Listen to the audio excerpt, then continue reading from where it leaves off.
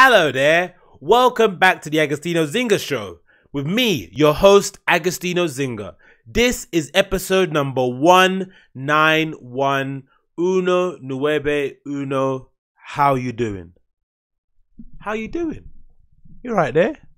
As you can see, if you're watching this via YouTube, my lips are nice and shiny. If you're wondering why, no, I've not been sucking on all the whatevers, and no, I've not been dousing my mouth in olive oil.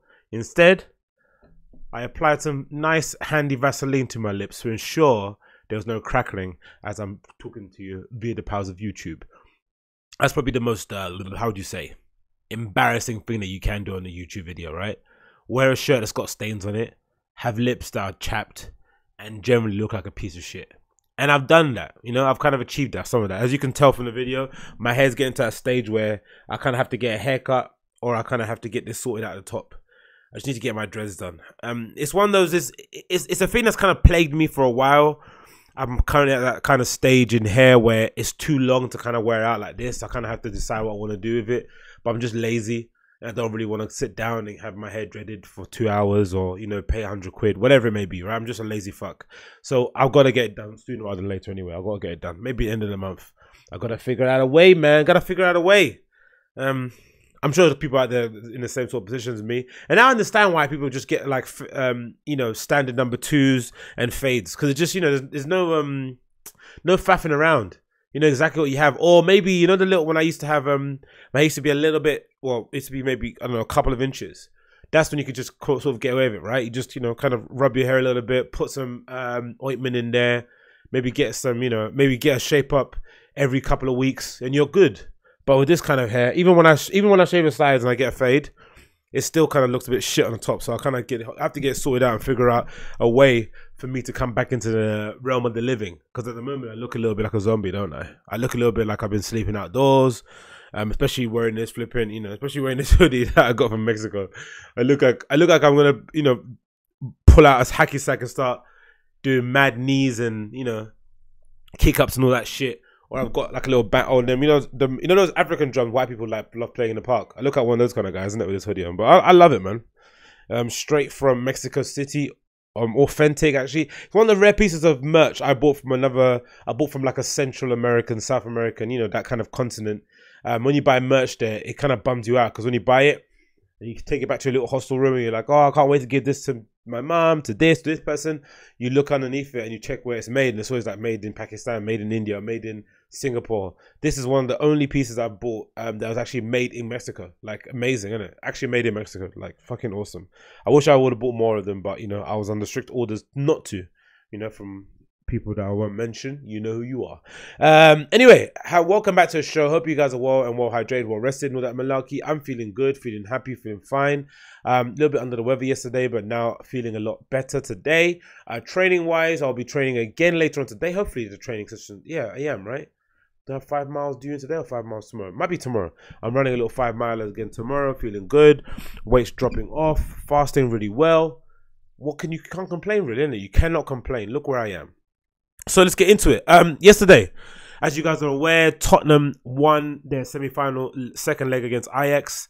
They somehow managed to do the unthinkable and scored 3 goals on the night, winning 3-2 on the night and running 3-2 on the night and 3-2 on aggregate.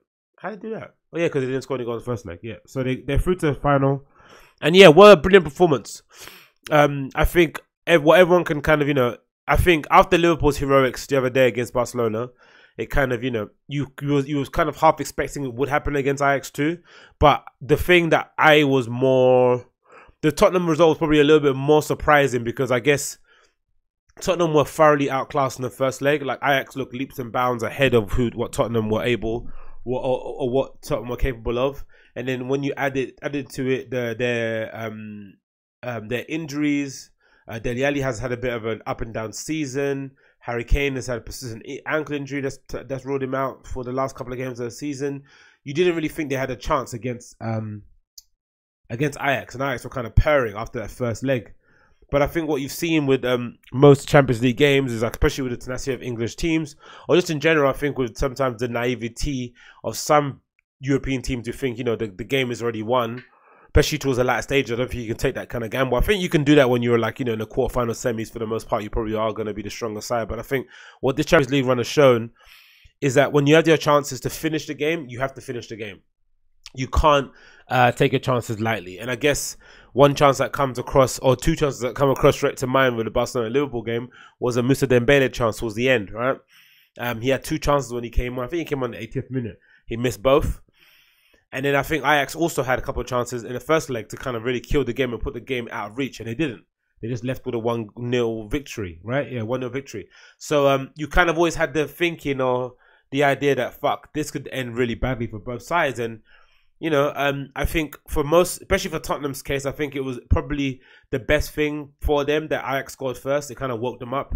I think Man United tend to, the old Man United, the vintage one, not the one nowadays, but old Man United, that's what used to happen to us.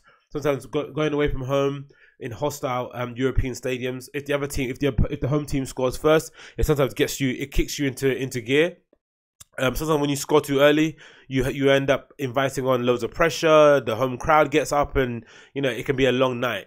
But when they score first, you have something to respond to, and you kind of know what the game is. Because I think Tottenham were going to have to score regardless of how many Ajax scored, so they had to just make sure they got something on the score sheet, and they did. Through Lucas Moura hat-trick, a player who was sold from PSG to essentially free up room on the salary for Neymar to come in. And now you've seen what, you know, the whole Neymar generation of PSG players have fucking destroyed that club for the most part. Not, you know, it's not Neymar specifically, he's not the one only responsible, but you know, they've hired in loads of hired guns who don't necessarily want to play together in the team, and you get the results that they have now. And Lucas Moura, who's kind of had a bit of an up and down season for the most part, been playing understudy to Kane and Son when they've been on form, has kind of been, you know, thrust into the limelight, been told to go up front. And one thing you notice about Pochettino's team, and something that you've kind of noticed about Man United's team, is that they just run. They just run. They run for days. They run for absolute days. That effort, that determination, you can't really put it into words, man. What that means to a club, what that means to fans, what that means to players around you. I think, especially nowadays when, you know, there is probably a little bit too much emphasis placed on talented players that have a God-given ability to play the game of football. You know, the Cristiano Ronaldos, the Hazards, the Messis, the Neymars, the Paul Pogbas to some extent. Those players are amazing. They're great. I think, in my opinion, they're a great addition to a great side. But I think the nucleus, the core of a side has to be just those people that just turn up and deliver 7 out of 10 plus performances every single season, every single game. And I think you can even apply that for your work life, right?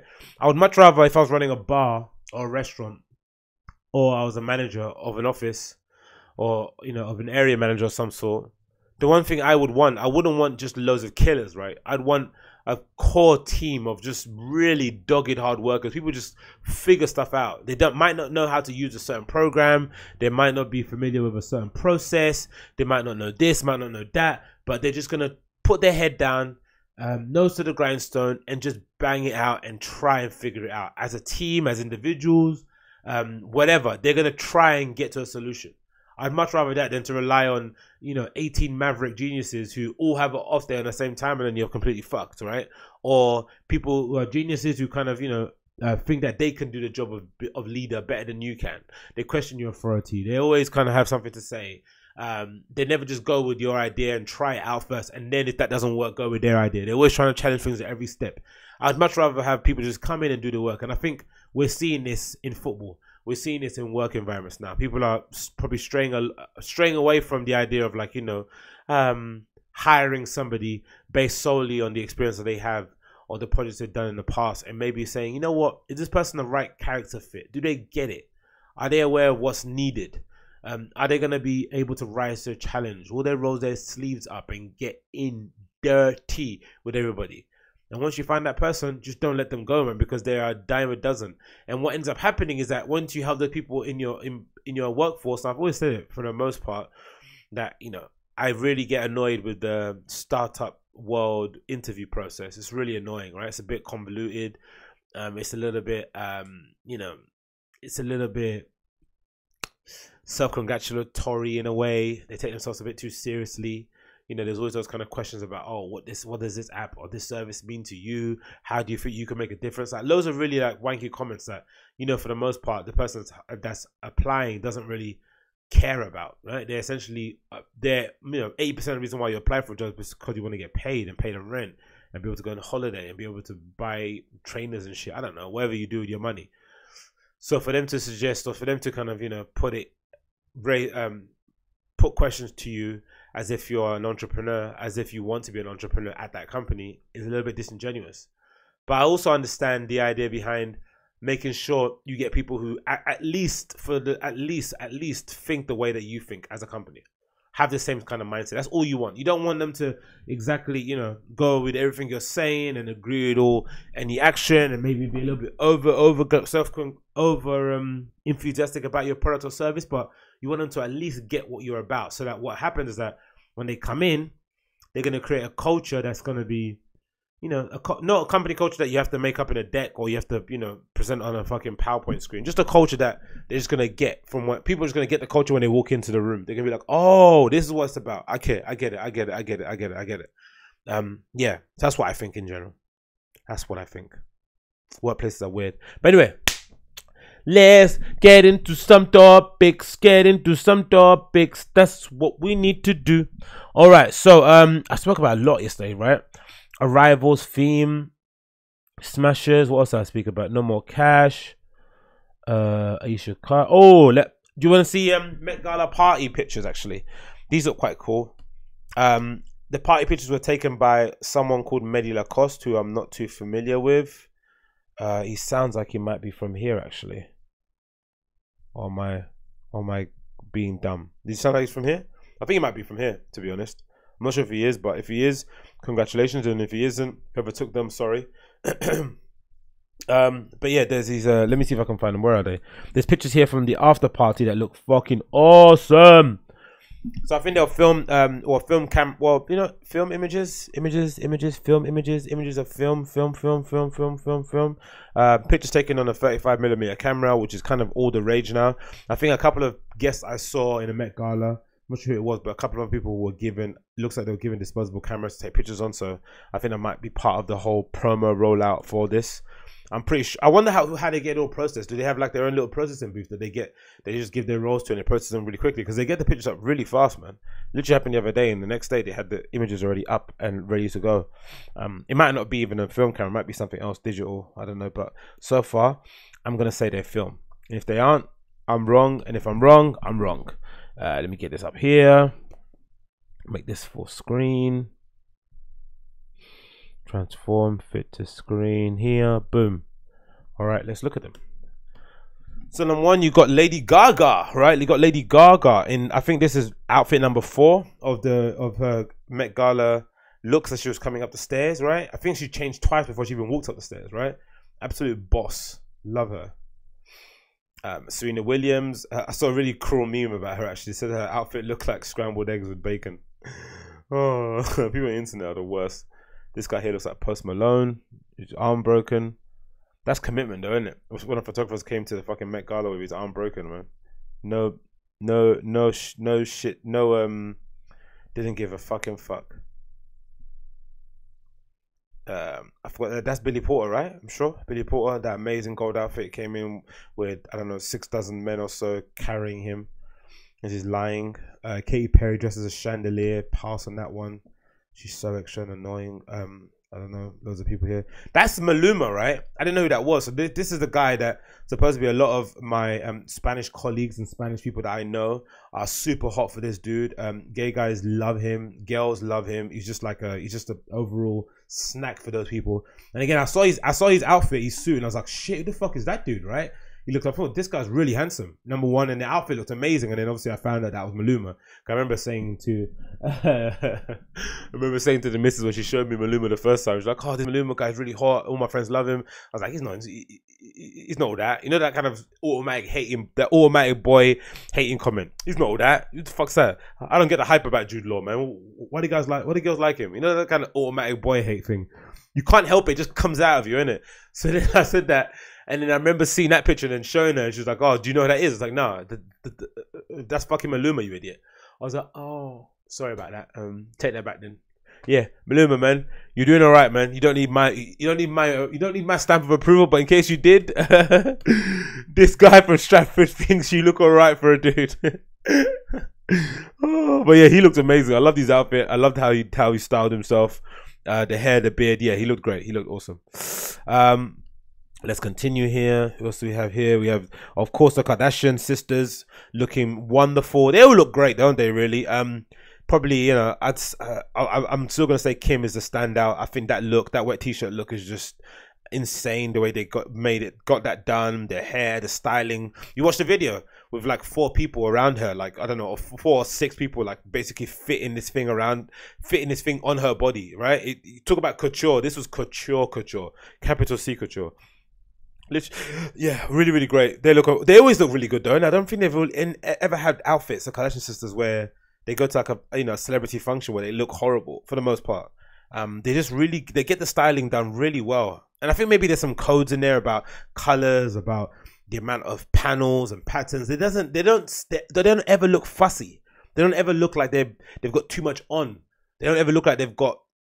Sometimes someone could argue they don't look like they have enough on, but they look like, just great. They're just styling to the, to perfection. Now, of course, that might be because it's their job and, that's what they do for a profession. They have to get it right. But I think there is a real talent in looking good all the time consistently. It's really, really hard to do. Trust me, I've tried. Failed many, many times. And they really do a really good job of it. Especially because, there's so much on the line for these girls at these kind of shows. Because, for all the good Kim has done over the years and for the amount of influence she's garnered over the years and respect she's gained and association with Kanye, the marriage, and then the fact that he kind of brought her in and really championed her, being a really good husband in that case, you still get the feeling the fashion world just can't wait for an opportunity to kind of kick her out, looking for any excuse. So I think there's a lot on the line for her to get these outfits right, because he knows if she gets it wrong, if she fumbles the ball, if she doesn't really come with it at the show, they're gonna destroy her. So she has to kind of get it right. So yeah, big kudos to these girls, man. They all look stunning, all look great. Love the outfits. Kate Moss, standard. She didn't really show out as much as maybe in previous years or in other times that you've seen her on the red carpet. But she has a whole fucking archive full of stunning looks. She's allowed to have a kind of a chill day once. That's Ambush guy, right? Verbal, right, from Ambush Jewelry. So I guess Yoon was there, but no one took her picture, which is a bit of a shame. Maybe she was somewhere else, doing somewhere else fun. Loads of nice pictures here. Film camera pictures of like old guys taking pictures of things. Funny. Hamish Bowles here looking fucking incredible. I wonder what that is he's wearing. Is this Com? Do you think this is Com? Is this Comme des Garçons? Might be Comme des Garçons, Or am I not? I think this is Comme des Garçons Home. I'm pretty sure. If it's not Comme des Garçons, is it Sakai? Is it maybe Custom Haida Ackerman? Who's the millinery? That's a millinery guy behind him. I forgot his name. The one that makes hats. Fucking, what's his name? Stephen Jones? Stephen Jones? I think so. But yeah, I think that's Hamish Bowles. Hamish Bowles, I'm pretty sure that's Com. That hair reminds me of, there was a Com collection where they kind of had their hair all swirly and kind of gelled onto the side. That's not exactly gelled, but it looks similar. But I don't know. That looked really nice. So I fucking love that robe, bathrobe-y kind of look. I'm all for the volume. I'm all for the fucking length and shit. So that wins in my book. Big fan of that one. Well done, Hamish.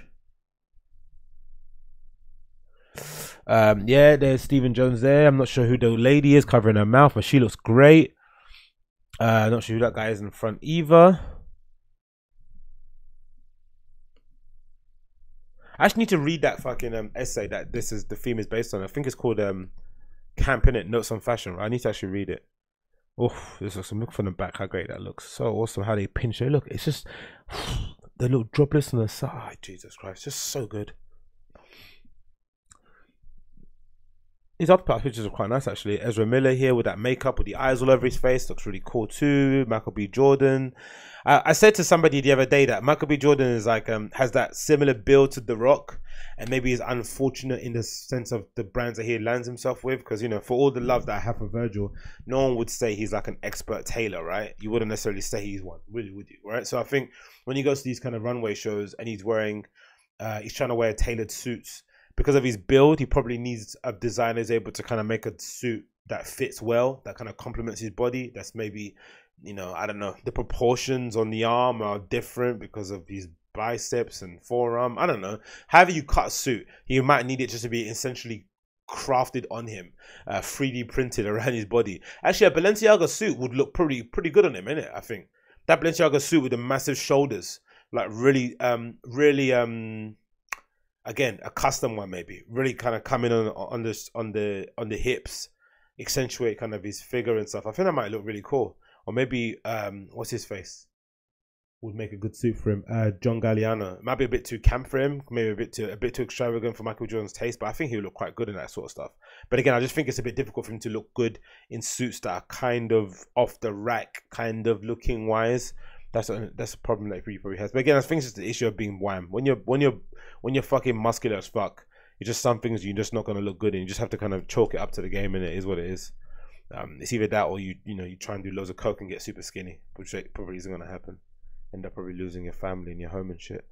Again, Katy Perry with the extraness, not a fan. Get out of here. Jeremy Scott looked amazing though. I loved him. He styled quite a lot of people in this runway show, innit, for Met Gala. Loads of people were wearing Moschino. Jamie Foxx peeking into Cardi B's outfit. I was a big fan of Tom Brown. Not sure who this lady is, but the Rose. Not sure who these ladies are. Oh, that's I'm not sure. That's a plus size model. I forgot her name. The back of Hailey Bieber and Kim Kardashian. Hailey Bieber with that long back, right? That long back. They will do that really good arch. Makes it look like they have a bum that pops out, but in real life, that's what it looks like. Ha ha ha.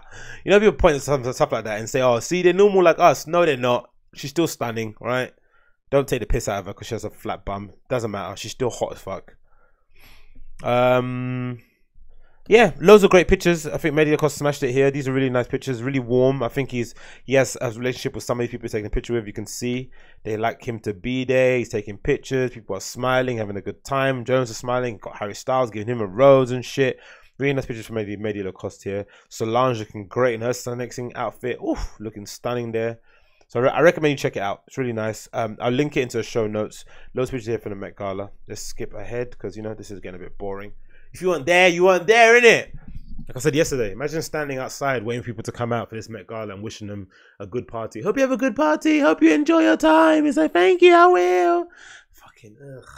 It feels so awful when to do that.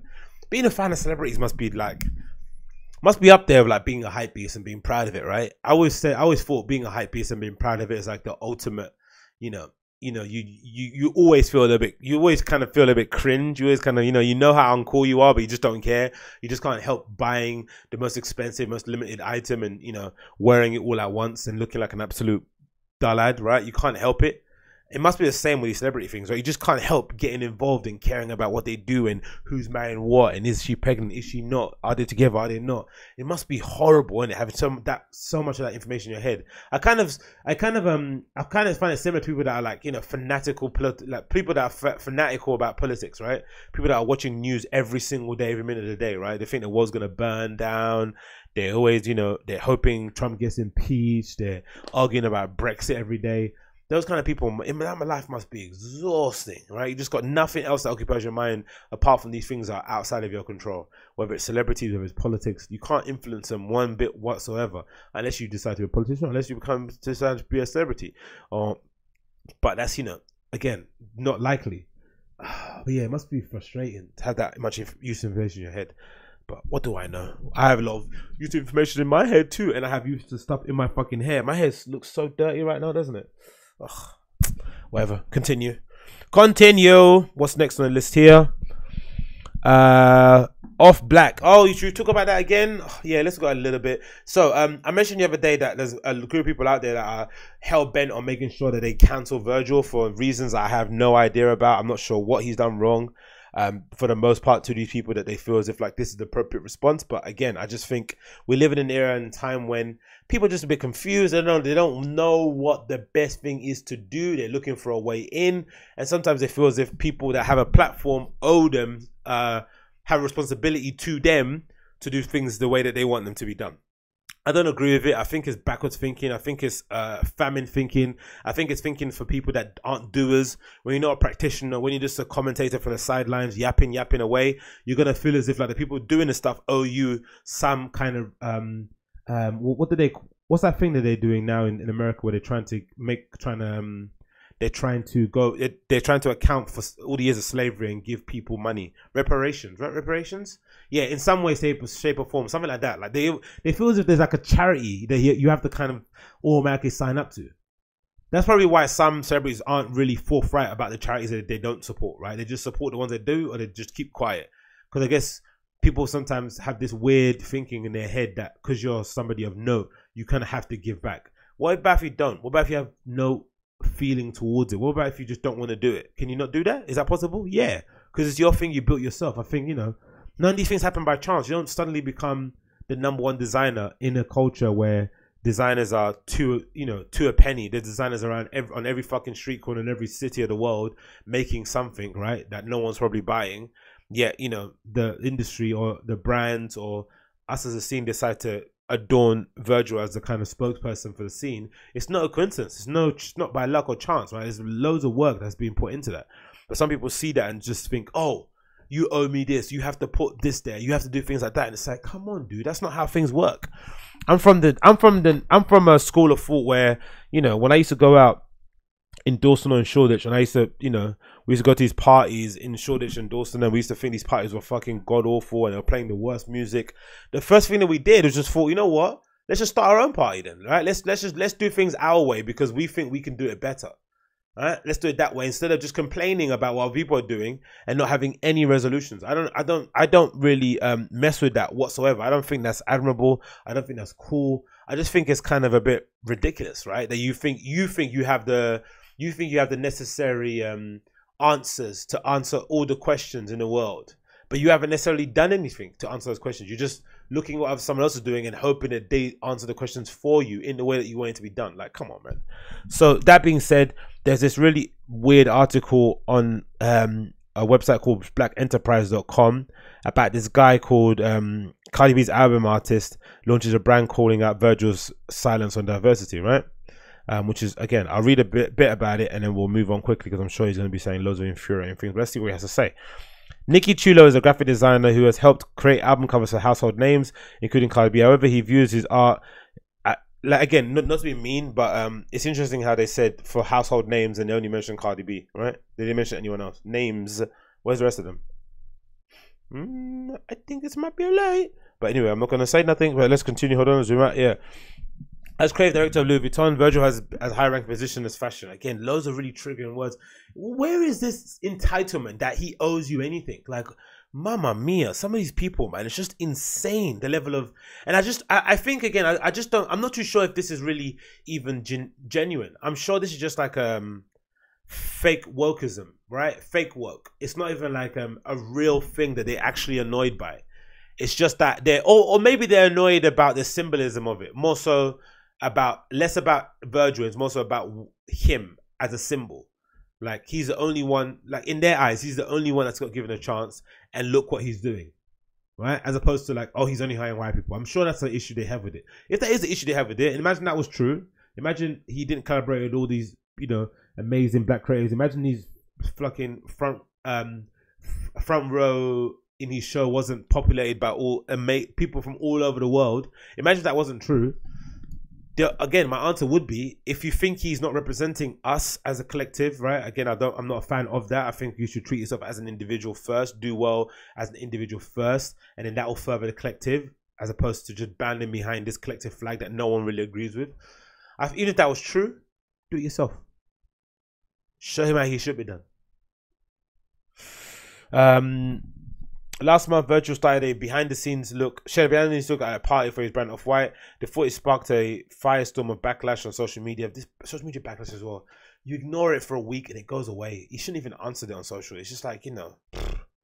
Off-White team 2 White and noted that there appear to be no black artists or brand owned by a black man.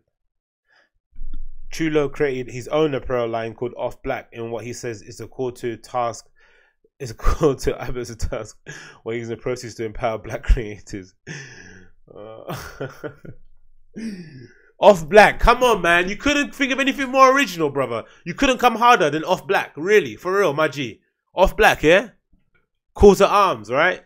You're gonna what? You're gonna fly to Milan outside of New Guards Group offices that's probably 6 stories up in front of a big massive brown door, a security guard that ain't gonna let you in for shit, and what, pick it out there and say he needs to hire more black people. They're gonna be looking at you like, what the fuck are you doing? Go home, man. Do you want a coffee? Do you know what I mean? Like, what is this? In an interview, Chulo's like, oh, nah, I'm not gonna even. Anyway, describe your background as a designer. I'm currently a director at Atlantic Records with a background in graphic design. I've been graphic designer for almost 10 years now, and it's been a very wild ride. Okay, what's some of the most impactful projects? I don't care about that. Let's see what he's set Off Black. What inspired me is the lack of diversity of Virgil's Off-White team. Even if he's just the face of the brand, I believe he was. What? Is this a rumor in the fashion field that he's just the face for Off-White? He doesn't actually. It's not actually his brand. Is that a thing? Is that a well-known thing that I'm not aware of? I'm not sure that's true, right? Even just the face of the brand, I believe he has responsibility to speak up on behalf of diversity. No, he doesn't. No, he does not. I'm not discrediting Off-White, but knowing how hard I work, especially as a designer of color, to get to where a designer of color. So there's DOC now. There's POC, person of color. Now you describe yourself as a DOC. Mamma mia. Imagine knowing full well you only got hired to a design position because you're black. Imagine how that must feel, your self-confidence wise, right? Already, right? In a creative field, you're already. It's quite up and down industry for the most part, because you know you're having to surrender yourself to people's approval, working with clients, working with brands, right? Everything gets second guessed, so you're always kind of having to put your ego to one side. Then imagine finally getting a job with an amazing agency. You're signing a contract with a client that's gonna essentially pay for your life for the next 5 years, and finding out they'll only hired you because they wanted you to be part of their diversity quota. How shit would you feel? For real, how shit would you feel? This diversity thing people are talking about is just garbage, just nonsense. Actions speak louder than words, man. I don't want to hear somebody hiring 30. That's the thing I have a problem with the whole women DJ thing, right? It's like there's loads of great women DJs out there. The industry was just behind the times in terms of who they're hiring. They're hiring the same old grey, wrinkly faces in every fucking lineup, especially Fabric, that 20th anniversary lineup, boring, same people again and again and again and again and again, right? It wasn't even a male and female thing, just the same people, the same probably 10, 15 DJs that they know that they can sell tickets off the back of, not trying to cultivate a scene like other cities in the world do, right? Not doing that whatsoever, just promoting the same people. So then when the whole women conversation came around electronic music, it annoyed me because it's not about quotas. It's about making club promoters, making booking agents, making club owners, all these people responsible, and tell them, look, highlight some new voices, get some new people on the thing, so to freshen up the dance floor, bring better people in. That's what I remember back in the day, right? You saw anyone. It was a free-for-all behind the deck. So it wasn't about getting 2 or 3 girls. It was just like, who's the best? Who plays this kind of sound? What do I want to hear? Just get them involved. It's not about calls. Just get them involved. Just get more girls involved. You don't have to say like field day or that. Is it field day? We're gonna get 50% women. 50%. The lineup's going to be 50% only women. It's like, come on, man. That's not the way. Just want to. I'm sure there's loads of dudes out there who don't get booked for any festivals, and are bemoaning the fact that suddenly now there's a quota. Why can't there be a quota for everyone? I'm hurt. What's that? I'm not discrediting the talent of Off-White, but knowing how hard I worked, especially as a designer of color, to get where I am, it hurt a bit. Blood, sweat, and tears. What hurt? His Christmas party hurt your feelings. What? Okay.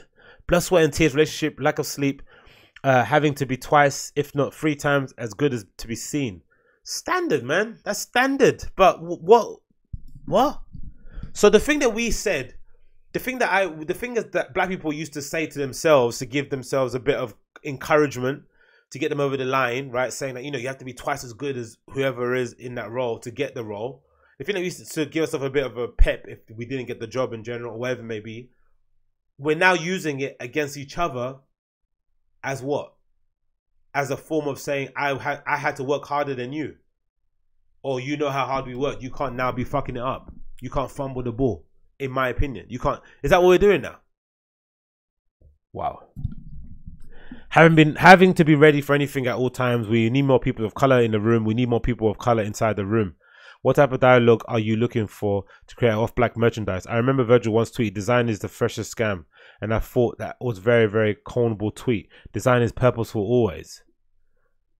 Yeah, he does say some corny stuff, but, you know, again, this is, again, I think this is probably a good highlight. This stems from just people just not liking him. I think that tweet there really, I think that question there really kind of highlights. He just doesn't like the dude, doesn't rate him. I think a lot of people out there, I think a lot of creatives, a lot of black creatives for the most part, they don't necessarily like the stuff that Virgil does.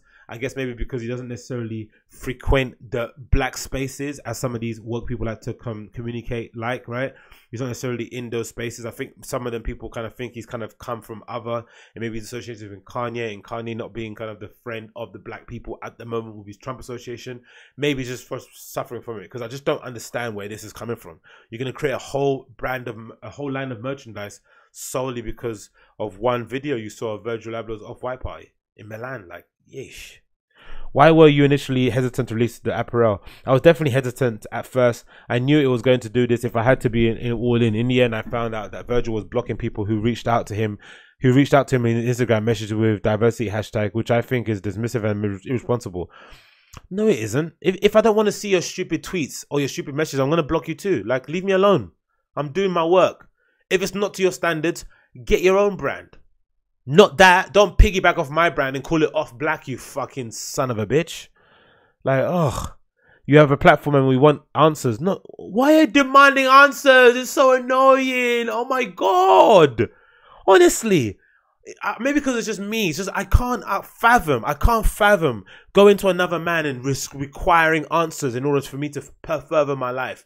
There are so many books out there, many that I have behind me, will have all the answers in there. Interviews, documentaries with people that have been in the industry, white, black, small, fat, whatever they may be. Some old designers, some new designers talking about how they got their footing in the industry. Read, listen, watch those interviews, find out what they did right, what they did wrong, and apply it to your own life and do what you think he's not doing. Try it. Do it that way.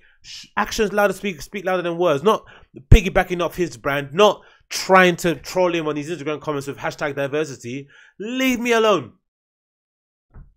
Huh. Isn't he doing a retrospective in his hometown in Chicago next year, 2020? Let's see what that looks like, right? Let's see how many of these woke people will be there protesting. Let's see how long this fake outrage lasts. God damn it. Right or wrong, why not be transparent? Lastly, my girl was like, baby, you know you want to do this. And I was like, Angel, you're 100%. This guy is the most corniest dude I've seen in my life, man.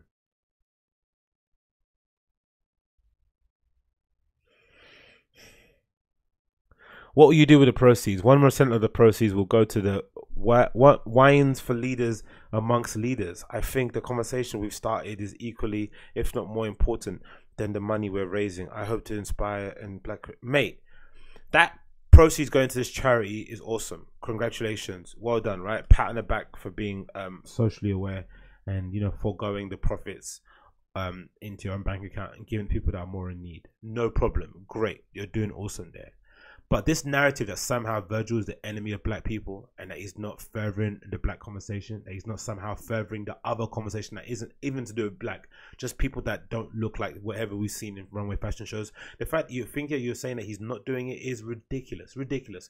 You and I both know, as fellow creatives, right? I went to a design school myself. I partake in dabbling a couple of design bits here and there, but I wouldn't call myself a brand owner or clothing designer by no means, shape or form. But being from the creative field, my friend, we both know that, you know, the calling or that kind of twinge that you get inside of you to create, to make something, it comes from a deep place, right? Most of the time it comes from an intrinsic need just to make something. You feel like, you know, you feel weird not drawing one day. You feel odd not opening up Photoshop and just fucking around, right? It's a calling that you kind of feel to make stuff, right? In the physical, in the digital, whatever it may be. But sometimes, in my case, you stumble across an amazing TV show that really just strikes a chord with you and suddenly you're like, I know what I want to do for the rest of my life. And that show was Seymour Powell, right? There was a documentary on BBC here in the UK called Seymour Powell, and it was about a design agency, a product design agency or industrial design agency based here in the UK called Seymour and Powell, and they were making everything from Dyson Hoovers to remote controls to windows to car seats, and that really inspired me. It essentially was what guided me to the path that I'm in now at the moment. That's what it was. One program changed my life forever. And you know who Seymour and Powell are? Two very, very, very white guys, right? I'll show you an image of them, right? Here they are, Seymour and Powell.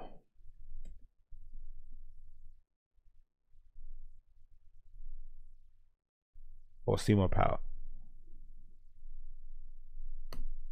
That's Seymour Powell, right? These two guys are the ones that inspired me to get into design, right? And then that led to fashion, that led to music, that led to graphic design. These are the people that got me interested. These two people, these two white guys, right?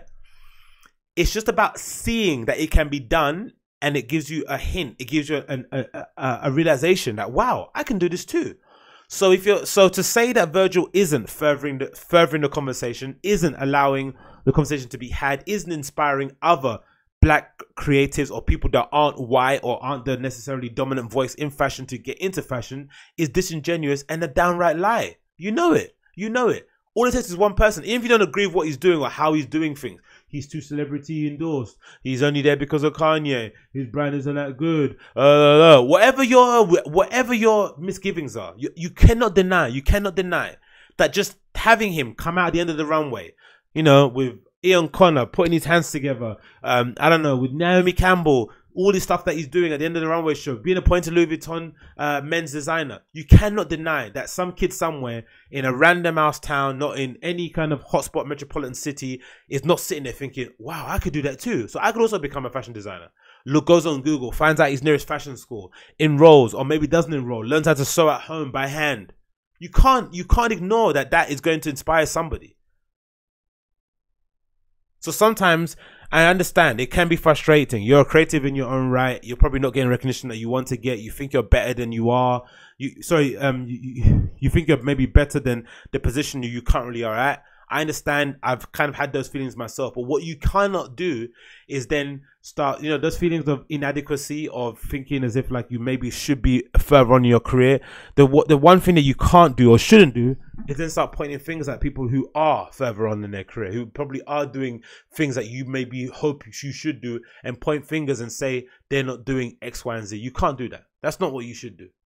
You should use all that anger and resentment you have and apply it into doing your work.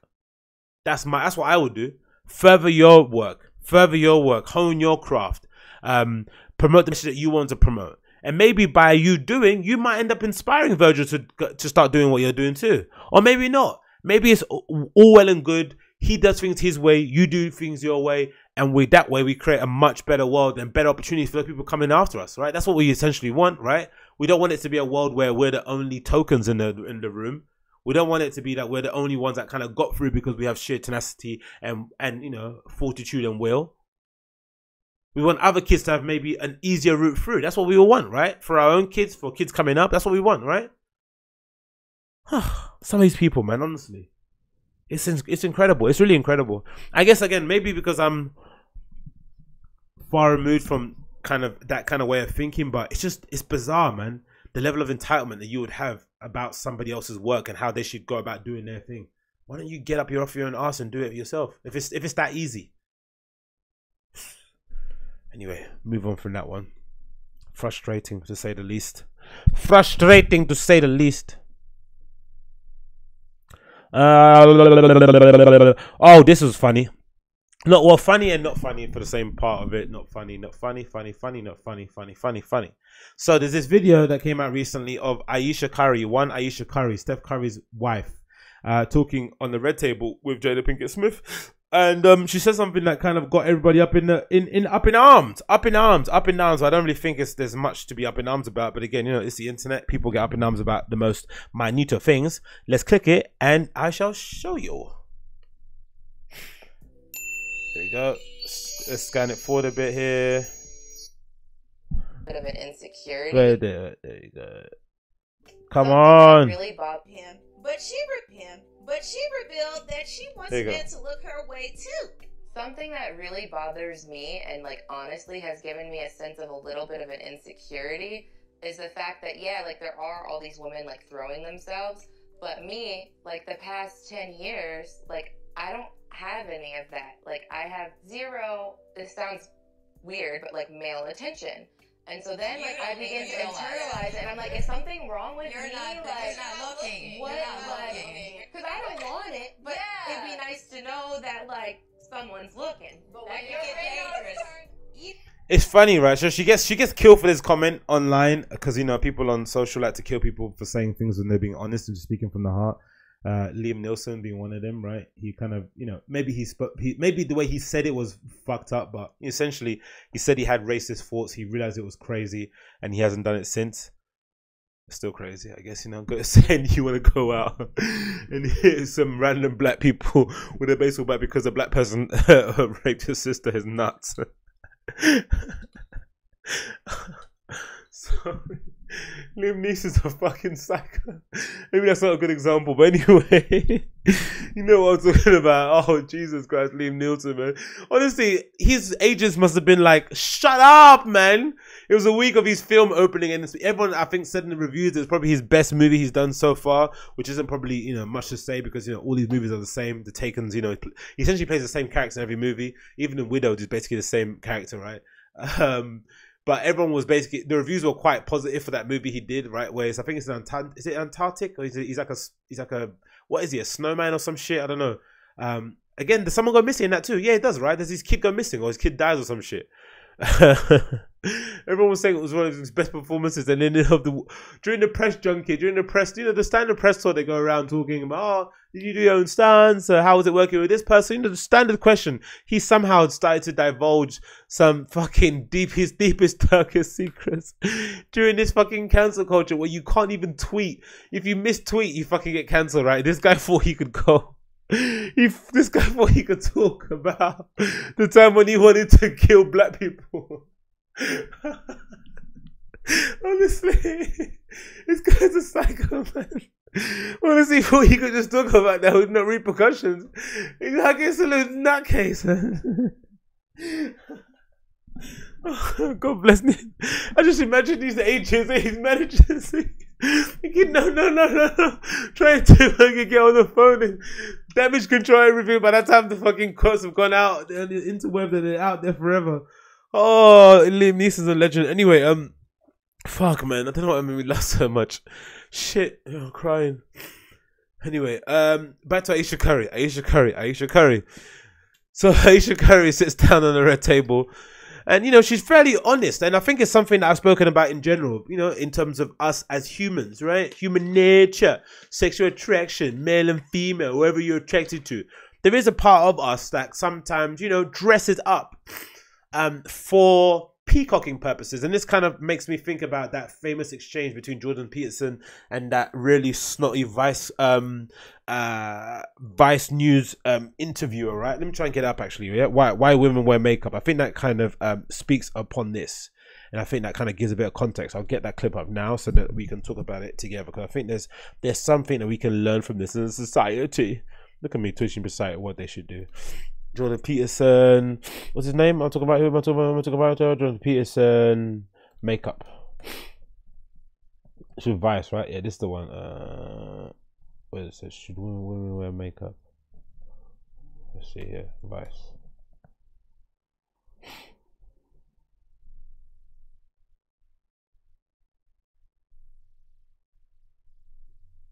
Where is it? Let's get up here. Here's a question. Well, here's a question. Let's have a real question. Yeah. Can men and women work together in the workplace? Yes, I do it. How do you know? Because I work with a lot of women. Right. Well, it's been happening for 40 years, and things are deteriorating very rapidly at the moment in terms of the relationships between men and women. So we don't know if men and women can work together. But in what ways? Because in the sexual harassment way. 40 years ago, I would have been. Well, I don't know. Skip ahead a bit. Sexually assaulted. If you feel like. Let's skip ahead a bit. Plenty of evidence if you look at all the problem. Yeah. Yeah, but when I look at Hollywood, let's get ahead a bit. There's a bit about makeup. Classic mix-up of correlation. Why? In any sort of pure logical sense, like you're No, I'm So saying those two are those behavior at all. You feel like your classroom would have a higher chance. Well, let me see. Where is the makeup bit? industry. Where is it? Sort of that a woman who works in entertainment must then like pledge allegiance to You know, we don't know how. is one thing, and that Come on, where is it? The makeup bit. Talk about makeup. Where is it? Started to emerge in the last couple of weeks. That's true. Yeah. question is essentially that like when you Is there sexual harassment in the work? Oh, I need to find it. Oh, What's the purpose of makeup? there we go. why would that be a rule? Is a rule. How about no makeup in the workplace? Why would that be a rule? Why should you wear makeup in the workplace? Isn't that sexually provocative? No, It's not? no. Well, what is it then? What's the purpose of makeup? Some people would like to just put on makeup. Why? I don't know why. Why do you make your lips red? Because they turn red during sexual arousal. That's why. Why do you put rouge on your cheeks? Same reason. So your argument. I'm not saying that you shouldn't wear makeup. No, I'm not saying that, but you're saying that I'm saying we when don't know women what the put on rules are. makeup in the workplace, that they have sexualized themselves in a way That's what makeup's for. that would. Jesus, that's self-evident. Why else would you wear it? That, wait a minute. When women put on And there you go, right? So that basically gives some context from what I think about this whole issue. And I think he goes on to talk about high heels and why, the purpose of high heels in the first place, to accentuate the arsenal, that sort of malarkey or posture. So there is a side of it. I completely understand and appreciate where Ayesha Curry is coming from. There is a side of it where I think most women would admit, if they were able to be honest, that they do get sometimes, they do get overly dolled up and dressed up for their friends, to feel, for self-assurance and to feel pretty themselves, all that malarkey. But also part of it is to look hot, right? You want to look cute, you want to look pretty, you want guys to say something or to give you some kind of attention, some kind of I wouldn't say it's validation, but just to acknowledge that, wow, you look incredible, right? So there's a guy out there who's attracted to women, you're attracted to dudes, and he's just commenting with his eyes or with the way he looks at you or something that, wow, you look really good, right? And that kind of gives you a little bit of a pep in your walk, in your step, and you can carry on with your day. No harm done. So I can imagine with somebody like an Ayesha Curry being married to a Steph Curry, NBA players in America are, it seems like are the #1 ticket for some of these fats out there, right? They absolutely love and adore them. Hence that famous picture of that girl in a stadium sucking her finger as Steph Curry is walking towards the bench. So there is obviously a side of that culture that is a bit rampant, where there are people, literally women, kind of flying over the wall, kind of similar to those whites during Game of Thrones, right? They're actually hurling themselves over the wall in order to get in touch with, in order to touch a basketball player. So I can imagine in her eyes, maybe she gets some kind of male attention, but I guess in relation to Steph Curry, it's probably pales in comparison. It's probably nowhere near as close as what he gets. So maybe she's kind of using the wrong mode of comparison, because again, he's kind of at that kind of apex of sexual attraction when it comes to the industry that he works in. But again, I think she was getting killed online because she's kind of been very forthright about the way that she conducts herself in public. She doesn't necessarily wear a lot of skimpy clothes or show a bum on Instagram. She's quite homely. She has her own cooking show. Her and Steph Curry have been together since I think they were 17 or some shit. So she always promotes this image of being a fairly even killed, down to earth young woman, right? So people are saying it's kind of rich coming from her, that she's been promoting this image of like this perfect housewife, and that she doesn't understand why FOTS do, and now essentially she's kind of saying she wants the benefits or the benefits or the fruits of what FOTS gets, right? Because if you're an Instagram for the most part, you have pictures all over your Instagram of your bum poking out from the back and your cleavage showing. You're probably used to getting loads of creepy DMs from random dudes that you don't know. But if you're a girl that is quite modest in the way you dressed and is, a little bit, you got your head screwed on, you're probably not getting the same amount of attention. And I think in general, as human beings, we're allowed to have two of those opinions at the same time. We're allowed to be conservative, modest, and not want to be, sexually vulgar or explicit, or let everyone know about what we're getting up to, or let the world know about everything that's going on in our mind. And we're also allowed to have some privacy, right? You're allowed to have both. You're allowed to be like Cardi B and talk about everything that talk openly about everything that's going on in your life on social media. But you're also allowed to sometimes say, you know what? No pictures of my child, please. You know what I mean? Leave us alone. Or we're going through some real relationship stuff. Let us mend it. You don't want to do it in the public eye, right? You're allowed to have two of those opinions in your head at the same time. I think sometimes, I don't know why it is with people online or just fans in general, we are so disingenuous to come to the, I'm not sure if it's fake or if it's real, or we kind of suspend reality, or if we put too much expectation on people that are of a certain celebrity status. But it seems if no one tries to understand or maybe tries to relate, will say like, you know what, she's got a point. Because I'm sure there's loads of people out there, men and women, who have the same thinking, right? Have the same kind of ilk. I'm sure, I remember hearing actually a comedian say it, that their mother or grandmother told them, they overheard their grandmother speaking to other older ladies, and they were kind of reminiscing about the age, what age did they realize men stopped looking at them, right? Because I guess for all other years, especially in the Hollywood industry, most of these women are, you know, fairly attractive, maybe actresses, maybe, you know, whatever they may be, right? They work in the entertainment industry, so they look after themselves to a certain degree. They've always been the kind of a center of attention at parties. Men have always kind of wanted to get with them, right? They've known that they were aware they were attractive since they were a kid, right? They always knew, maybe since they hit puberty. And it was quite fascinating to hear this comedian talk about hearing his grandmother speak about the age that she realized men stopped looking at her.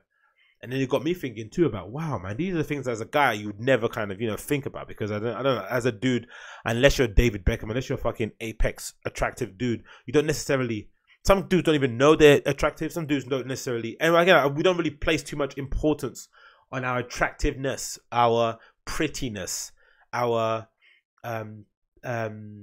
ability to snap necks, right? To get looks, people to gasp. We don't necessarily put much attention to it because it doesn't really happen to a dude unless you're Jason Momoa, right? No one's going to be like, oh my God, look how hot he is. Like, it's not really a thing that happens. But with a girl, it's probably something that does happen, right? You walk past a building site, guys are going to be whistling at you. You walk in a restaurant, certain dudes are going to be looking at you through the side eye, right? You've always kind of got that visceral reaction from people. And I guess it must be such a weird ego trip to suddenly not have that anymore and it just be radio silence, right? No one's looking at you whatsoever. You're just like, wow, I'm invisible. And imagine that happening when you're 60 or 70. Cool. Natural process of life. Your time has come. You know, you had your time. It's now time for a new generation. You're in a whole different way, playing anyway. If you're 76 years old and you're still looking for dudes to look at you, you're probably, you know, you probably need to give your head a wobble. But imagine being the age that Ayesha Curry is, right? I'm pretty sure she's probably under 30 or something along those kind of lines. And then you're suddenly starting to realize that the dudes don't look at you anymore. That must be a bit weird, right? You must have a lot of self-confidence issues popping in. There's nothing that your husband can really say to kind of help you in that regard, because of course he loves you. That's why he's still there. That's why you've got a lovely family. That's why he goes out and, you know, shoots fucking 3 points, you know, game after game after game into game in order to kind of make sure he provides for his family. So he doesn't mind, right? He loves you for what you are, but you're like, fuck, there's something wrong with me, right? And I guess the automatic thing for somebody like an Ayesha Curry, I'm not saying about her in general, but I think for a person that would think that and you're fairly young would be like, I'm gonna start working out. I'm gonna start dressing better. I'm gonna start taking care of myself. But I guess, you know, Ayesha Curry's married to a multi-millionaire, man. She's got all the good clothes in the world. She's got the best access to the best makeup artists ever out there. Hair people, right? Like, and she still feels like she's not getting attention that she needs. Again, I hope Cynthia has sympathy for people. I think, you know, again, I have sympathy for her. I think in general, it's great that she was honest about it. It's spoke about the tendency of women to get dressed up partly because they want to look pretty for other people, just to acknowledge, not to touch or anything. I think that's the one deciding line. When women say, I'm only here to dance with my friends, sometimes that is true, right? Guys, leave them alone. But it's okay to be like that, man. It's okay to suddenly think, you know what? I want to have people sliding my DMs too. It's okay to have that feeling. Every girl should have that feeling, really, to be honest, especially on social media. Especially on fucking social media, with the amount of flipping catfishes out there, right? And you're an actually pretty girl who just decides not to always show her cleavage or to suck in your cheeks or to face tune your body, and suddenly no one's kind of sliding into your DMs. Not fair. Not fair. I feel for her. Anyway, moving on. What else do we have here? ASOS run satanic meals. Tell me something I'm surprised about. Everyone's surprised by us. I don't know why they're surprised, but they are surprised. Wow. Wow. Breaking news. Holy shit! This baby isn't even 1 year old yet, and it's fucking stirring up mad controversy. Let me also. Oh my god! They make the screen bigger. Some presenter from BBC got fired because they referred to the royal baby as a chimpanzee. People are fucking nuts. Yo, the risk some people take out here, man, is absolutely crazy.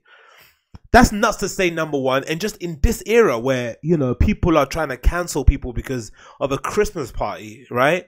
This guy thought he had the balls, he had the nerve to refer to a royal baby as a chimpanzee.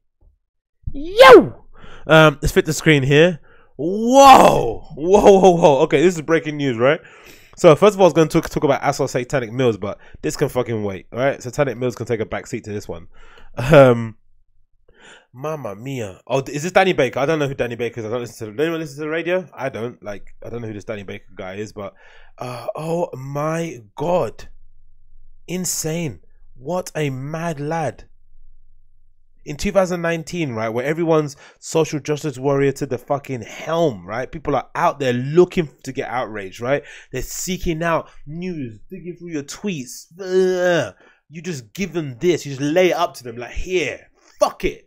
Take my job. Like, wow. Danny Baker fired by BBC over royal baby chimp tweet. Broadcaster Danny Baker has been fired by BBC over his stupid, unthinking gag on Twitter about the Duke or Duchess' new baby. Just got fired from BBC. For the record, it was a red source, always. What? Is that his Twitter? Yeah, he's not. Oh, okay. Is that his real Twitter? He's not verified. Doesn't look like it. Okay, anyway. In now deleted tweet, which has been circulated on social media, showed an image of a couple holding hands with a chimpanzee dressed in clothes and a caption: "Royal baby leaves hospital." Oh my god! The Five Live presenter was accused of mocking the Duchess' racial heritage. Baker said, "Just got fired from BBC." The spokesman said, "This is a serious error of judgment. Goes against the values of the situation aimed to abode. Danny's a brilliant broadcaster, but will no longer be representing a weekly show with us." Harry and Meghan, whose mother Doria Ragland is African American, revealed on Wednesday their son was named Archie Harrison Motorbane Windsor. After initial backlash on social media, Baker said, "Sorry, my gag pic of the little fella in the posh outfit was whipped. Sum up. Never occurred to me because, well, mind not diseased. As soon as those good enough to point out its possible connotations get in touch, down it came. And that's it." Yo, this guy is a fucking cock, innit? I love how I guess you have to do that, right? When you do something of that, when you make an error of that level, I guess you kind of have to be a little bit disingenuous, a little bit snarky, a little bit dismissive about it, right? Like how he's saying at the bottom here, "Sorry, my gag pic of the little fella in the posh suit whips him up." You have to kind of be a bit like that because it's either two reactions. You kind of dismiss it, like, "Oh, look at these, you know, snowflakes overreacting," or you double down. You can't really pretend like you didn't know. Well, that's what he's basically doing, right? You can't really, because you know what you're doing. You know the kind of, you know what you're trying to provoke. And the problem is, I don't have an issue with a joke if it's a joke and it's funny. But he's not even a comedian. He doesn't even have the chops to kind of make that funny, like in a really like, wow, I can't believe he said that way, right? That just comes across as fucked, like super fucked. Mamma mia. Again, the baby isn't even 1 year old. And already this is happening, man. Absolutely nuts. This baby's life is going to be an absolute nuttiness. Like, number one, for the sake that it's a mixed race baby growing up in a family that's predominantly white, right? I'm not sure how they're going to be able to juggle that and how they're going to be able to parent that way. Because I know having read a couple of interviews with other people who've kind of other mixed race people that have spoken about the troubles and how hard it was growing up in a predominantly white neighborhood and then suddenly, tapping into your black side and the frictions that come with that. And just for me in my area, growing up in Canning Town Custom House, like there was a lot of the racial tensions around my area usually stemmed from the absent father motif. Yeah. So there'll be some, God bless her, really innocent, cute girl in the ends who would hook up with some random guy from the ends as well. She end up having a baby. They're too young to have a baby because they're both babies themselves. The boy ends up running away because he doesn't know what else to do. He feels helpless. He's irresponsible. He's reckless. He runs away. He leaves it all to the girl. She's 16 or 15, drops out of school 1 year before GCSEs, hasn't got any qualifications. The parents don't really have that much money themselves. And all of a sudden now, without asking, they're suddenly grandparents and they're having to feed another extra mouth in the house, right? So I can understand why there'll be some kind of level of resentment towards that guy and everything he represents, whether his area, his country, his race, whatever it may be. I understand why the level of hate will come from. And again, I'm from that area. I'm from Custom House, Canning Town. If you're from Custom House, Canning Town, you know what those mixed race girls from that area are like, right? And some of them, when they get brought up with that kind of resentment towards their father, because of course their mothers had to do, you know, ungodly amount of things to kind of keep a roof over their heads and make sure they're fed and don't go hungry. So you can only imagine what they must feel like when people tell them they're not black enough, right? They're like, you know what, the last thing that they want to be is associated with black culture, because for them, black culture reminds them of their, you know, garbage dump of a dad. So they have this weird way, they had this weird thing that they grow up in, right? World where they grow up in a world where their parents and immediate family treat them like they're one of their own, like they're from, you know, like they're essentially Caucasian. But unfortunately, when they go to the outside world, they're immediately classified as a black person, right? No one really treats them as Caucasian at all. It doesn't happen. So there's that constant friction happening, right? And I can only imagine what it must be like for a royal baby. It must be exponentially, right, up there, right? Really, really crazy. Then you get on the top of it, you get people on the internet or on social media like this absolute donut, Danny Baker, right? Look at the face of this guy, right? That's the face of the person online, 67 years old, who's taking a piss out of a baby, right? That's what you're having to deal with nowadays.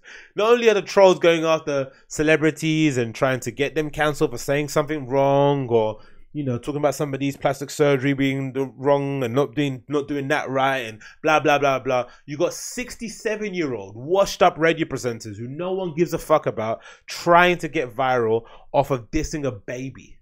A fucking baby. How nuts is that? That's the world that we live in. How nuts? How nuts? Imagine you go to journalism school, you intern, you are assistant, you're what's that thing called? You're a runner.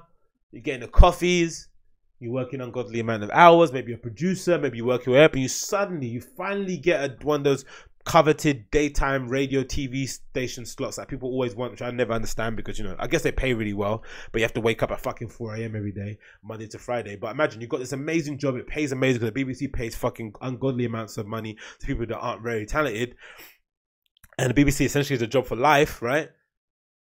And then you fuck it up because you wanted to get off a funny tweet about the baby looking like a chimpanzee. All right, mate. Absolute nutcase. Absolute nutcase. And again, like I said, the baby's not even one.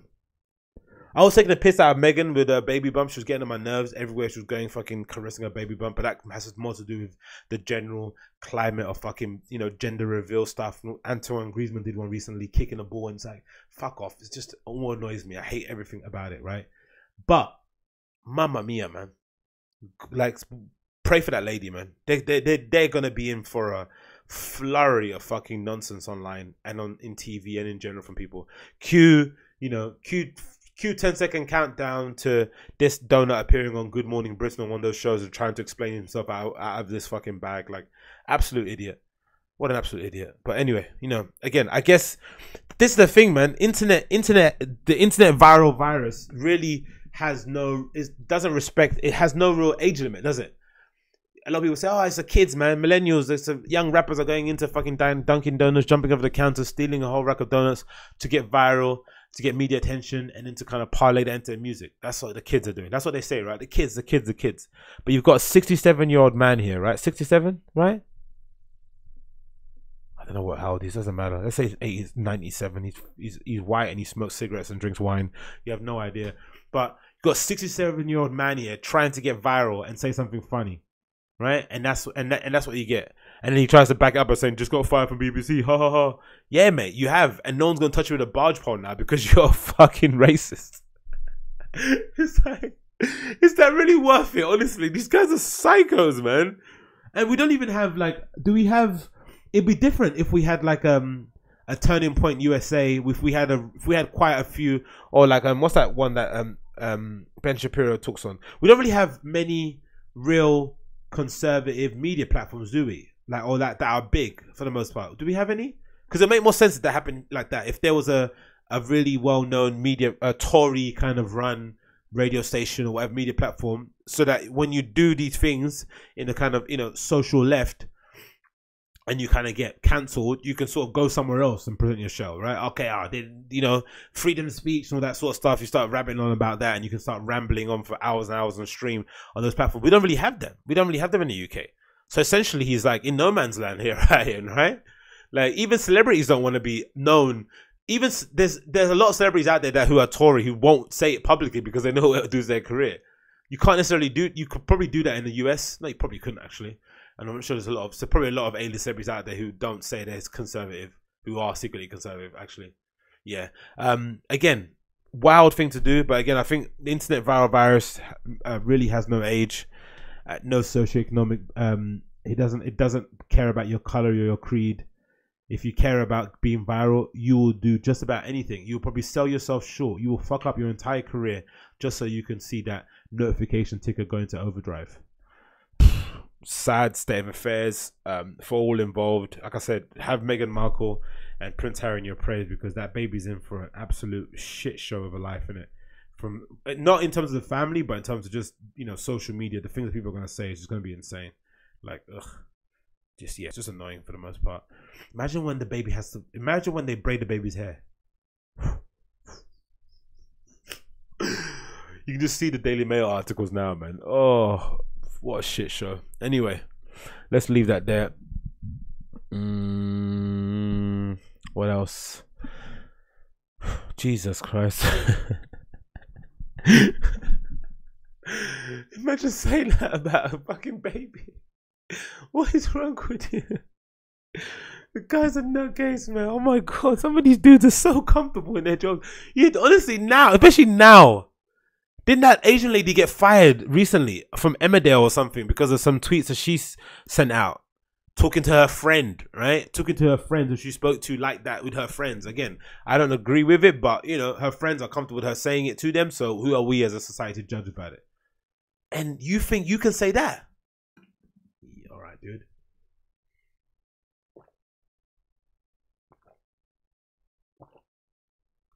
Anyway, I think that might be it, man. That might be where we end it there. See me take home and taking a gulp of water. Yeah, this episode number 191, the Agostinho Zinga Show. Thank you so much for tuning in. My website is agostinhozinga.com. You can find that below in the description. If you're watching via YouTube, like, subscribe, all that bullshit. Listening via the podcast app, download. You obviously downloaded it. Leave me a 5-star review. That'll go a long way into making sure people find out about the show. I'll be seeing you guys again tomorrow. Tomorrow's Friday. I'm DJing at Tappies from a night called Tapped. You can find details of that on my website under DJ gigs. All the listings to my nights are on there. And I'll see you guys again tomorrow for another episode of the show. Peace.